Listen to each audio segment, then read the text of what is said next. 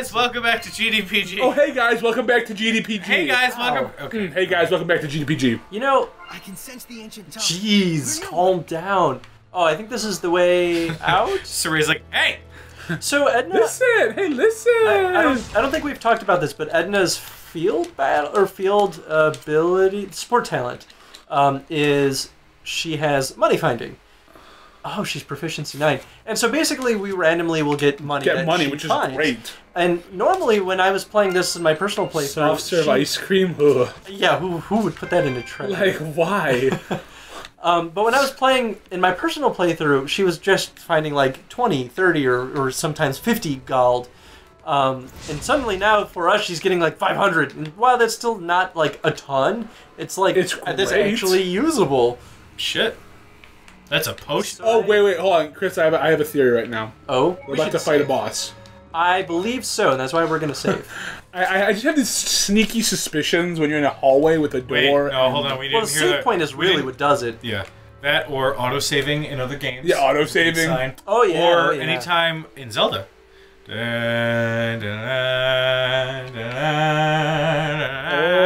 nothing happened. Oh, God. Is that Edna? No. I don't think so. Is that insert other anime girl here? It's very anime. Is it the Joker? That's or what Harley I was Quinn? thinking. Or... or a fucking golden knight with a high-pitched voice. Cool, let's do this, and I'm Mickleo now. I'm running away. You guys got this. Here. Well, It's cool. It's cool. I can switch Okay, it now I'm somehow. back to. I think someone should armatize. I feel what her name is. just No, I'm still Mickleo. push the D-pad. I think you can change yourself. Also, I really need some healing. Oh my goodness. dude, just gotta be like Alicia. Do better. Got you, bro. Oh, better. Boom. Thanks, bro. No problem. Bro. Whoa. Oh, yeah. Oh yeah. Oh, all thanks to Alicia. Canceled that shit. So one of these days, I'm sure we'll figure out a better battle flow. It's actually a lot easier playing in single player, I think, to like Get a battle flow. I'm trying to understand switching characters, and I can't. Dude, we're like, I feel like we're not doing anything to him, and it's so. Well, as a boss, he's gonna have a lot of health. I'm doing 12. It looks like I'm doing 12 Okay, I'm each stuck turn. as Mickleo. You might be. So what's his element? His weakness is. Arts. Oh, maybe that's what it is. Arts and what earth, and then his resistance is air. So I wonder if Alicia's attacks are. No, her attacks would probably just be arts, right? Yeah, because my arts gauge is like done. Oh boy. Oh. I'm armortizing. Pow, pow, pow, pow. Sorry, Cujo. I'm still Mickleo. Oh, wait, what? Yeah. That's confusing. Wait. I think you can switch my character. Yeah, I just figured you're second player, right? Yeah. Yeah, I figured you were always my companion. I don't know how I that think happened. when 3 players are playing, and there's only 3 people on the field, that's the case. But since we're at 4 now, Oh, so it just Cujo probably automatically... becomes You're healed. the next playable character. Interesting. Now, if there's 4 of us playing, then yeah, Cujo would just be stuck inside of you going for a ride. Huh. That's actually kind of cool. Quickly. Okay. Whoa. Go How do away. you defend? I see you guys all defending. X. Oh, okay. Or That's square. that's pretty important to know, Tony. That's how you recover your SP. Hey, we're like Oh, that's how you remember XP? Oh, I did hear a story about somebody who played through the entirety of Fallout 3 not knowing about VATS. What? Yep. I mean, that's kind of easy to do, but like, VATS becomes really useful. Like, super useful. Oh god, oh god, oh god, oh god, oh god. Especially in Fallout 4. Oh god, oh god, oh god, oh god, oh god. Oh god, oh god, oh god, oh god, oh god. I'm gonna die. You're fine, I'm gonna die. Heal yourself, buddy. We'll take this guy out to lunch. Yeah, because he looks hungry. You better call somebody. Oh boy. Time. Quickly. I feel like all my demon things are missing, but maybe they're not.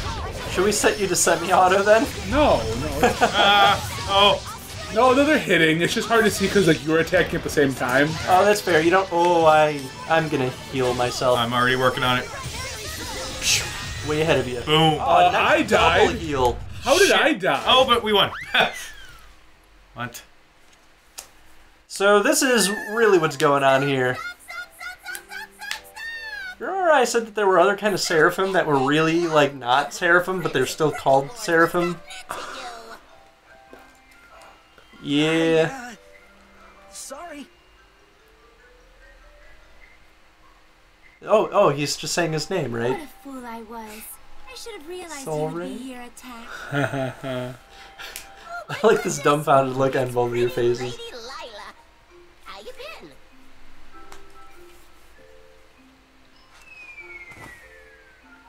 That's cold, Lila. Oh, you never were a lick of fun. I don't know, man. If someone called you pretty and ran at you, wouldn't you be like, whoa, calm down? You probably like hump her leg. Name's Attack. I wouldn't be surprised if he did. Please, ya? Of course his name's Attack. Sure. Weird name. Aren't you rude? Yeah, Nicolao's the dick. We've already established this. Attack. Pedigree? Fancy. Means I'm fancy. Like the thing attached to Edna's umbrella. So, okay, so basically the point of these guys is that there are multiple Norman in this game, and they each represent a skill that can be found on equipment. And we can And find he's them... Attack. Oh my god. And he's Attack. Yes, I know, it's stupid. And we can find them and have them work with the Lord of the Land to increase the chance of finding equipment that have those skills on them. How? So They're he's- technically Seraphim, but they're like Seraphim Light. servants. Oh. Power. Slaves? Kind of, except they seem pretty willing, so Willing slaves? That's my I language. guess. You know me like the back of your lily white hair. Oh, Jesus.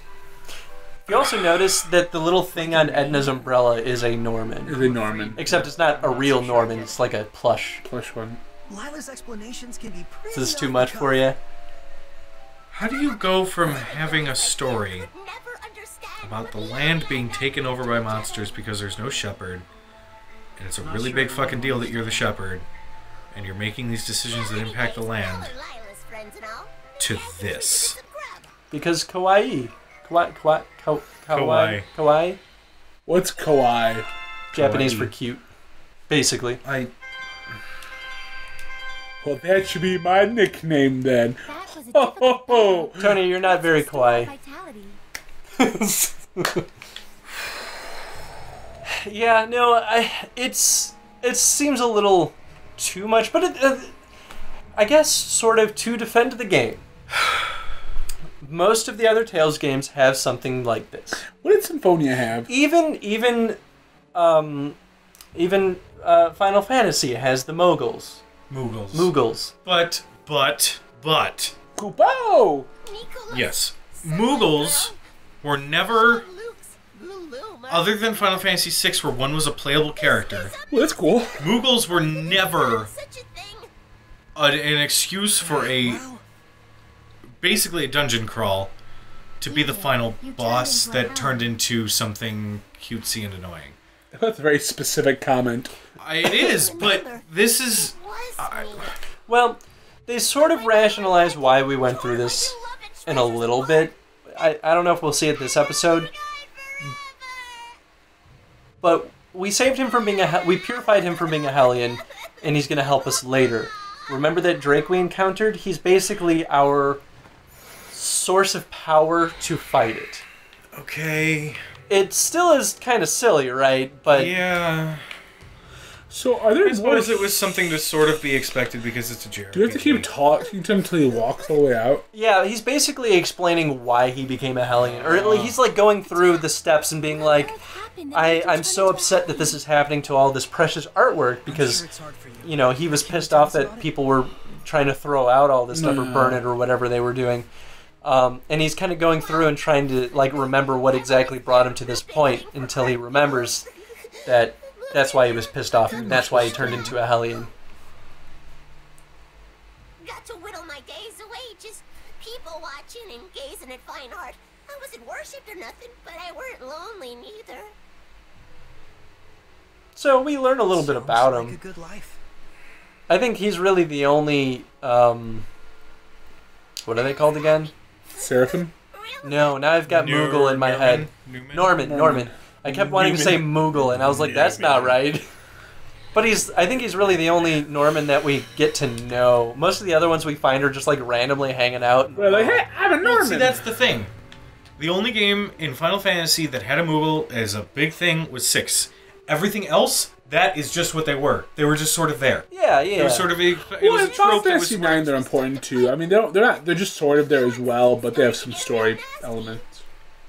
I guess my question to you, Cujo, is does it upset you because you came into this game expecting this really like deep and intense story, and this to a very point, much because contrasts the only other Tales games that I'd played were Symphonia, which I never fully beat, but still.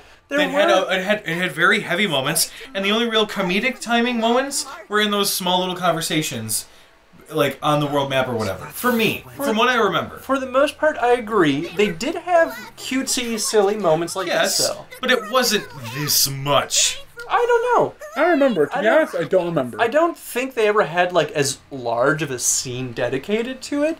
But guess they maybe that's had the thing. plenty of cutesy like creatures that were like, "Hey, we're part of this world too."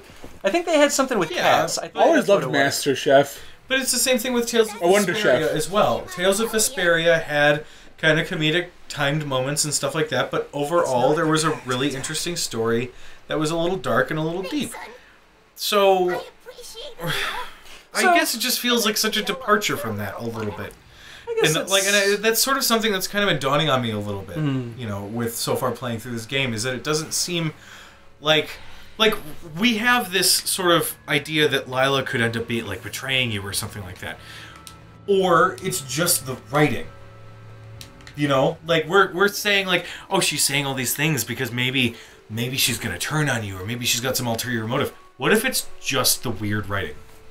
And honestly, it could be. I actually still don't know whether or not she's going to betray us. I think there'll be a turning point, though. It's going to There's get always heavy. going to be a Yeah. twist, and that'll be great. But even like, okay, the twist thing is in a lot of different games. Final Fantasy's a big proprietor of that as well. Final Fantasy VI is one of my favorites because of its twist. It's the idea that the villain wins halfway through the game, and you're spending the rest of the game in a dilapidated, destroyed world, and it was dramatically amazing. It was a really cool element to introduce to a story. But even though that is like the twist, everything in the first half of the game still is really compelling in terms of a story and in terms of remaining sort of serious and dark in its tone. Yeah. So far, there have been a couple of moments, like the assassins showing up in the meeting when you first do the armatization with Edna, and you bring the bridge up, where you're like, oh god, these people aren't such a big fan of me anymore. There have been only a handful of moments where I felt like the gravity of the situation or of the story a lot less than any other Tales game I've played. So I guess really what it seems like bothers me the most is that it doesn't feel like the ends are going to justify the means. It feels like they're two separate directions. Exactly. Okay, understood. Okay, I think I kind of agree with that, actually. I do think that some of the other Tales games were just as, if not sillier than this. Oh yeah. But maybe it also comes with the fact that this is a low fantasy setting. Maybe the expectation is that it would be a little bit more serious because of that. Yeah. I mean, especially with the intro cutscene, it's talking about the world falling apart, and the only way for this world to stay together is having that shepherd there to lead them forward into a time when, or a world where everything's not falling to shit. Anyway, I'm sure we can find out more. Well, Yeah. so let's make that the question of the day. Yeah. Do you agree with Cujo, or do you think that the silliness doesn't break continuity of the game? Yeah. But I'm really curious to see what you guys think too. So like, comment, subscribe. comment down below with your answer. All right, thanks for watching, everybody. Bye. See you in the archives. Oh, you're gonna hold her above me. Look at how brave he's being. Look at the bunny. Oh.